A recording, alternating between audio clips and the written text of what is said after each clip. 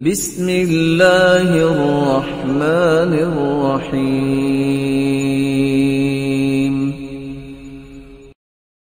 علمت نفس ما قدمت وأخرت.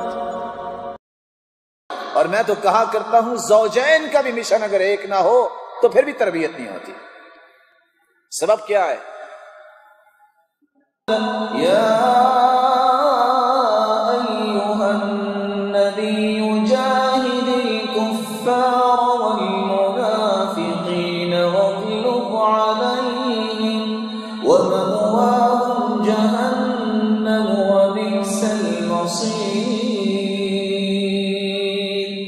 ضرب اللہ مثلا للذین کفروا امرأة نوح وامرأة لوط كانتا تحت عبدين من عبادنا صالحين فخانتاهما. نبی کی بیوی نوح اور لوط علیہ السلام، اور قرآن کہتے دونوں نے خیانت کی. تفسیریں اٹھا کے دیکھی، انہوں نے چوری نہیں کی تھی.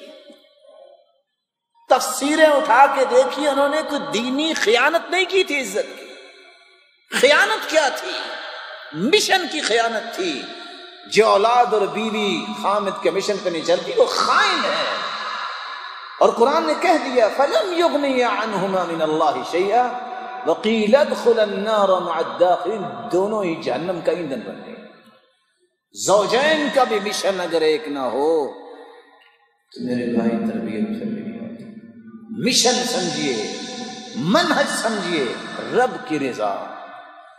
ایک بہترین مسلمان بننا، جب تک یہ مشن سمجھ میں نہیں آئے گا تربیت کے سارے پہلو کتابوں میں لکھے تو نظر آئیں گے، زندگیوں میں نہیں اترتے.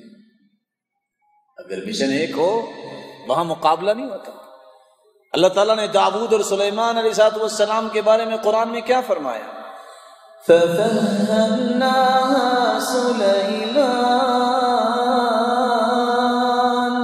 وَكُلًّا آتَيْنَا حُكْمًا وَعِلْمًا. دونوں نبی، دونوں کو حکمت دی، دونوں کو علم دیا، لیکن فہم اللہ نے بیٹے کو زیادہ دے دی. مشنری والد یہ سوچتا نہیں ہے کہ میرا بیٹے سے مقابلہ ہے. وہاں مقابلہ جب مشن ایک ہو تو وہاں مقابلہ نہیں ہوتا کہ ذہین کون ہے، کون ذہین نہیں ہے، کون قابل ہے، کون قابل نہیں ہے. داؤد نے تو فیصلہ کر دیا تھا علیہ السلام. جب دونوں عورتیں آئیں کہ یہ میرا بچہ، دوسری کہتی میرا بچہ ہے، تو سلیمان علیہ السلام نے کیا فرمایا؟ اچھا پھر آدھا آدھا کر لو.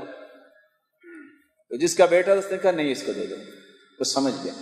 دوسرے نے کہا ٹھیک ہے آدھا کر دو، اس کا بیڑیا تو کھا گیا. اس نے کہا میرا نہیں رہا تو اس کا بھی نہ رہے. اصل ماں نے سوچا کہ چلو اس کے پاس بھی رہے گا تو مجھے نظر تو آتا رہے گا. قرآن کہتا ہم نے بیٹے کو فہم دی، اولاد کو فہم دی، باپ کو یہ فہم نہیں ملی. اور نبی دونوں ہیں. وہاں باپ نے یہ نہیں کہا تجھے جرت کیسے ہوئی میرے فیصلے کے بعد فیصلہ سنانے کی، بلکہ اٹھے اپنے بیٹے کی پیشانی پہ بوسہ دیا، کہا بیٹا مجھے تجھ سے ایسی امید تھی. یا ایھا الانسان ما غرک بربک الکریم.